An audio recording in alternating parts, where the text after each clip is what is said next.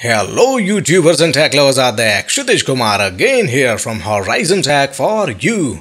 और Horizon Tech for You के आज के इस क्विक वीडियो में मैं आपको समझाऊंगा कि आप कैसे अपने सिस्टम का पूरा कॉन्फ़िगरेशन पता कर सकते हो। पिछले कुछ दिनों से हमारे बहुत सारे सब्सक्राइबर्स व्यूअर्स मुझे ये रिक्वेस्ट कर रहे थे कि मुझे सर सिस्टम का कॉन्फ़िगरेशन नहीं पता है, कौन से कंपोनेंट्स लगे हुए हैं, हार्डवेयर कंपोनेंट्स वो नहीं पता है। तो वो मुझे अगर पता करने हैं, यानी कि मेरा प्रोसेसर कौन सा है, तो वो 32 बिट है या 64 बिट है, एज वेल एज रैम कौन सी है, उसका कॉन्फ़िगरेशन क्या है, ये सब अगर आपको पता करना है तो क्या करना चाहिए और कैसे पता करते हैं। तो इसीलिए मैंने ये वीडियो बनाया है जिसमें मैं आपको एक सिंपल यूटिलिटी टूल का एग्जांपल दूंगा। बिल्कुल फ्री टूल है, आप सिंपली डाउनलोड करके इंस्टॉल कर सकते हो। उसका लिंक भी मैं आपको इस वीडियो के डिस्क्रिप्शन में दूंगा। इसको ओपन करके आप जब उसे खोलोगे तो आपके सामने ऐसा कुछ व्यू अवेलेबल हो जाएगा।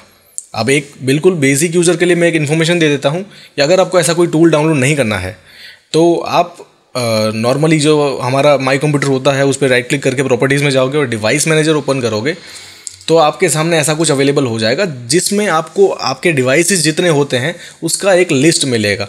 लेकिन ये जो इन्फॉर्मेशन है वो इतनी एक्यूरेट मतलब इन डिटेल्ड नहीं है। एक्यूरेट तो होती है लेकिन जैसे प्रोसेसर क्या है, उसकी क्लॉक क्या है, उसका टेम्परेचर क्या है, ये सारी चीज़ें हैं वो यहाँ पे अवेलेबल नहीं होती। जैसे ही आप प्रोसेसर पर क्लिक करोगे तो आपके सामने अवेलेबल हो जाएगा कि ये 8 प्रोसेसर है, दैट मीन्स ये ऑक्टा कोर प्रोसेसर है, ठीक है। लेकिन अब उसकी क्लॉक क्या है, अभी इसकी फ्रीक्वेंसी क्या है, उसका अभी टेम्परेचर क्या चल रहा है, या अभी करंटली ये कौन सी फ्रीक्वेंसी पे चल रहा है, इसकी जो मैक्सिमम फ्रीक्वेंसी है वो कौन सी है, ये सारी इन्फॉर्मेशन यहाँ पे डिवाइस मैनेजर में अवेलेबल नहीं होती क्योंकि ये डिवाइस मैनेजर है। सिर्फ डिवाइस का एक लिस्ट मिलता है आपको, ठीक है। और यहाँ से कोई ड्राइवर अपडेट करना होता है इस पर्टिकुलर डिवाइस का या रोल बैक करना होता है तो आप यहाँ से कर सकते हो, लेकिन इससे बियॉन्ड कोई इन्फॉर्मेशन नहीं मिलती।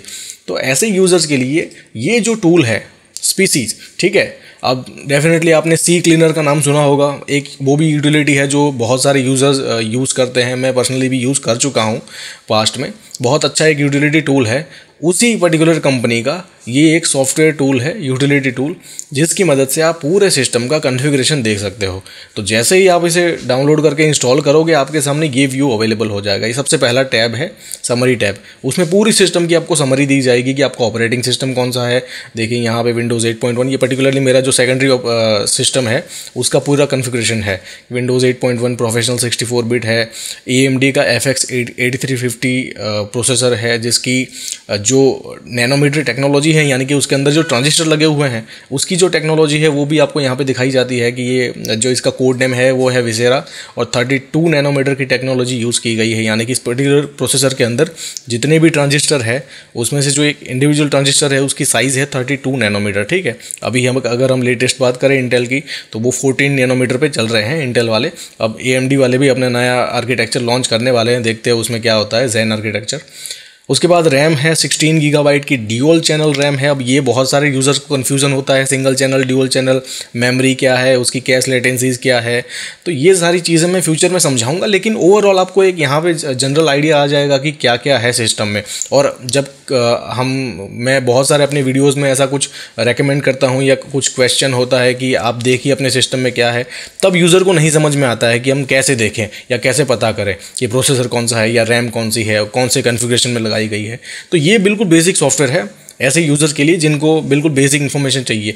ऑफ कोर्स इससे भी एडवांस सॉफ्टवेयर्स भी आते हैं जो फ्यूचर में किसी वीडियो में दिखाऊंगा, जिनमें बहुत ही डिटेल्ड इन्फॉर्मेशन होती है, ठीक है। उसकी भी हमें ज़रूरत पड़ने वाली है। जैसे कि हम बात करें आइडा 64 की, तो वो डिटेल्ड सॉफ्टवेयर है, उस पर भी मैं वीडियो बनाऊंगा और आपको समझाऊंगा कि उसे कैसे यूज़ करते हैं और उसमें कैसे सारी चीज़ें अवेलेबल है और उसका कैसे आप यूज़ कर सकते हो। तो ये आप देख सकते हैं कि 16 GB dual channel DDR3 RAM है जिसकी फ्रीक्वेंसी अभी है 716। अब ड्यूअल चैनल पे है यानी कि 1432 मेगाहर्ट्ज़। ये भी क्या होता है पूरा जो इसका वो मैं समझाऊंगा। और ये इसकी लेटेंसीज़ है, कैश लेटेंसीज़ 99924, ठीक है। अब उसके बाद मदरबोर्ड कौन सा है, तो डेफिनेटली यहाँ पे AMD CPU है तो AMD बेस्ड ही बोर्ड होगा। AMD 990FX GD65 V2, ये V2 वर्जन है लेकिन यहाँ पे ये मेंशन नहीं है, ठीक है। इसका दूसरा वर्जन है उस पर्टिकुलर बोर्ड का। और उसके बाद सिंगल CPU वाला बोर्ड है, उसका टेम्परेचर भी देखिए, ये सॉफ्टवेयर बहुत अच्छा है, उसका टेम्परेचर भी दिखाया जाता है। अब ये जो टेम्परेचर है वो CPU का टेम्परेचर है, लेकिन ये जो टेम्परेचर है वो जो चिपसेट होता है 990FX चिपसेट है उसका टेम्परेचर है, ठीक है। तो आप अगर बायोस में जाके भी देखोगे तो वहाँ पे आपको 2 टेम्परेचर दिखेंगे, तो आपको कंफ्यूज नहीं होना है। CPU का टेम्परेचर अलग होता है और सिस्टम टेम्परेचर भी लिखा होगा, वहाँ पे पर्टिकुलरली मेंशन नहीं किया होता कि ये किस चीज़ का टेम्परेचर है। तो वहाँ पे लिखा होता है कि सिस्टम टेम्परेचर, दैट मीन्स कि वो चिपसेट का टेम्परेचर है।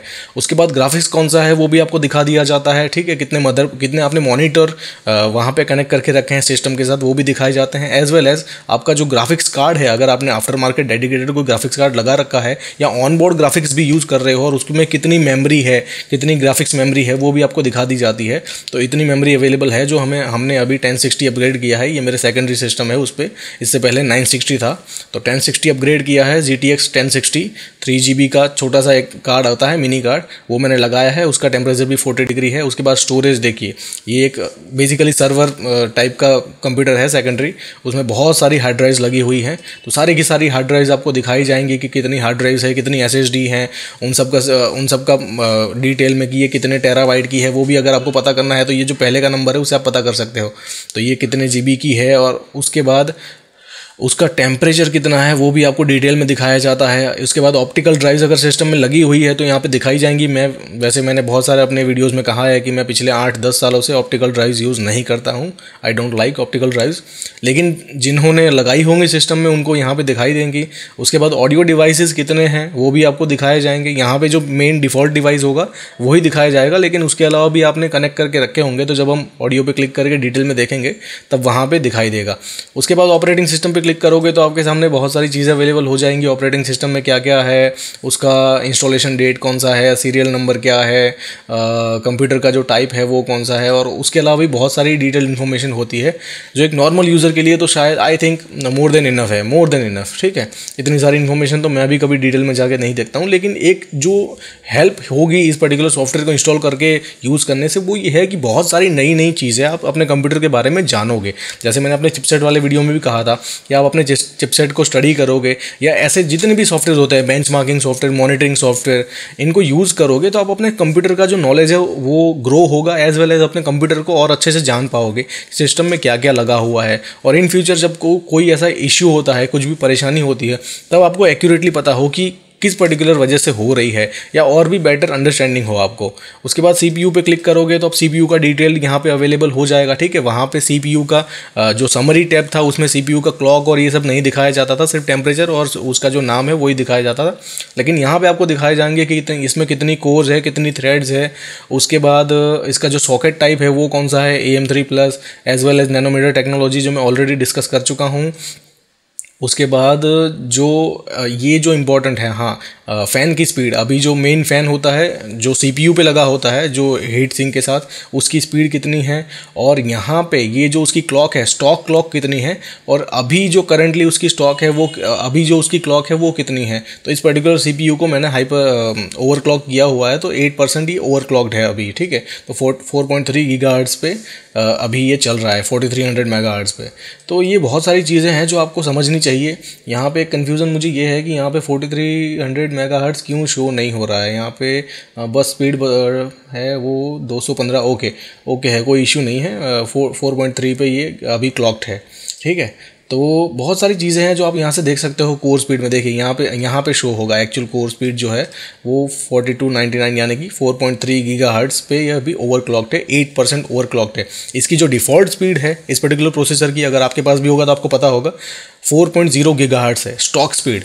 जब आप इसे ला के इंस्टॉल करते हो तो 4.0 पे ये चलता है, 4.0 गीगाहर्ट्ज़ पे।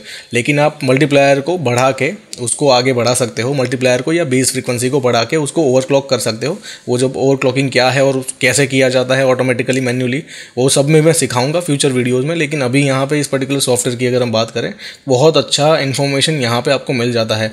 इंडिविजुअल कोर की जो टेम्परेचर है वो भी आपको मिल जाता है। उसके बाद रैम की अगर हम बात करें तो रैम का भी डिटेल इन्फॉर्मेशन यहाँ पे मिल जाएगा आपको कि क्या क्या लगा हुआ है, उसकी फ्रीक्वेंसी क्या है, ये जो कैश लेटेंसी है वो क्या है, कितने स्लॉट्स आपने ऑक्यूपाई कर रखे हैं, 4 स्लॉट, उसमें से 2 स्लॉट में 8-8 GB की 2 स्टिक्स लगी हुई हैं, ठीक है। 8-8 GB के 2 मॉड्यूल, 2 डिम। उसके बाद हम ग्राफिक्स पे मदरबोर्ड पे क्लिक करते हैं तो आपका मदरबोर्ड कौन सा है वो भी आपको दिखा दिया जाएगा। अगर आपने मदरबोर्ड अपडेट, बायोस अपडेट वाला वीडियो देखा होगा, उस पर्टिकुलर वीडियो में भी मैंने इस सॉफ्टवेयर का जिक्र किया था, मेंशन किया था कि अगर आपको बायोस का वर्जन जानना है तो आप कैसे जान सकते हो। तो ये रहा बायोस का वर्जन, कि अभी आपके सिस्टम में बायोस का वर्जन कौन सा है, और अगर आपको अपडेट करना है तो वो वीडियो देख लीजिए, आपको समझ में आ जाएगा। और उसके अलावा भी बहुत सारी यूज़फुल इन्फॉर्मेशन होती है, जैसे कि वोल्टेजेस। अब ये बहुत इंपॉर्टेंट है, जब आप ओवरक्लॉकिंग करते हो तो ये वोल्टेजेस की रिक्वायरमेंट क्या है, आपको पता होना चाहिए कि कितने वोल्टेज पे करंटली वर्किंग है और आपको कितना करना है। तो ये सारी चीज़ें हैं जो एक नॉर्मल सॉफ्टवेयर में या नॉर्मल यूज़र को नहीं पता होती। जो हमारा जो डिवाइस मैनेजर होता है या विंडोज़ की प्रॉपर्टीज़ में जाके भी देखोगे तो ये सारी इन्फॉर्मेशन नहीं होती। इसीलिए मैंने ये वीडियो आपको बनाया और रेकमेंड कर रहा हूँ, ये सॉफ्टवेयर इंस्टॉल कीजिए, यूज़ कीजिए। उसके बाद जब ग्राफिक्स में जाके देखोगे तो ग्राफिक्स की भी डिटेल इन्फॉर्मेशन आ जाएगी, जितने भी मॉनिटर लगा के होंगे, जैसे कि monitor 1, monitor 2।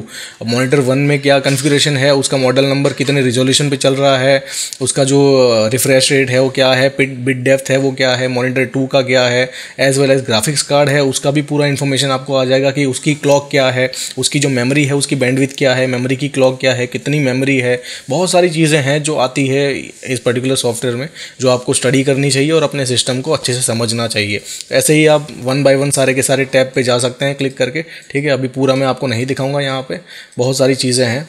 So I hope कि इस वीडियो में मैंने आपको जो भी समझाया आपको समझ में आ गया होगा और आपको ये वीडियो हेल्पफुल रहा होगा अपने सिस्टम को समझने के लिए। और ये सॉफ्टवेयर इंस्टॉल कीजिए, यूज़ कीजिए। और अगर आपको इसमें कोई क्वेश्चन है, कुछ नहीं समझ में आया है तो मुझे पूछिए, मैं आपको बताऊंगा, मैं समझाऊंगा। And I will definitely C you guys letter in my next video. So till then take care guys, learn more and spread the knowledge. Thank you so much.